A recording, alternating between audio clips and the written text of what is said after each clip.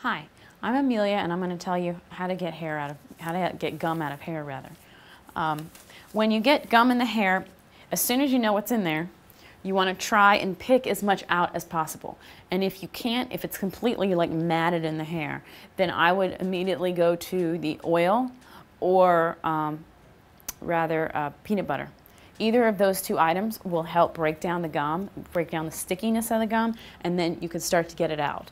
So you would just apply your peanut butter to the hair and really work it in. You'd really work it in where the gum is, and then you would slowly just try and comb it out. And it's going to be messy, I'm not going to lie. You're going to want to section the rest of the hair off so that it's not anywhere near where the gum is.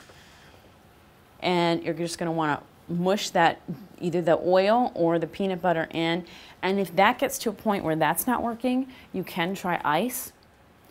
And the ice will actually freeze it and get it nice and brittle so you can kind of break it out. But a lot of times the ice doesn't work well. It's usually the gum or, the peanut butter or the oil.